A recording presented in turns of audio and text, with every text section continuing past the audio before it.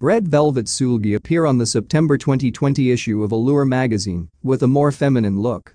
She also conducted interviews to get to know her more deeply. One of the questions addressed her views on professional dancers.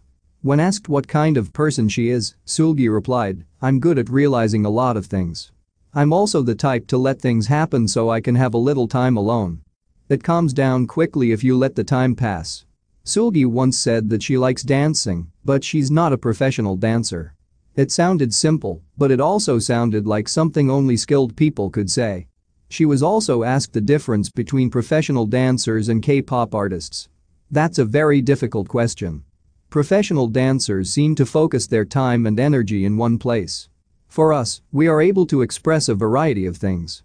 We have to be caught on the screen, right? The dancer's stage is much wider. We always have to think about the public's view, but dancers must be able to focus on themselves. This is a relationship that gives us good inspiration and creates synergy, said the 1994-born idol. Seulgi was then asked how it felt to meet someone who likes Red Velvet's music but doesn't know much about the members. To this, she said, "It feels good. It makes it worth it and encourages me to work even harder. Red Velvet's voice works well together. They have really unique music. They are a fun group. I thought it would be nice for people to think of us like this." Red Velvet debuted in 2014.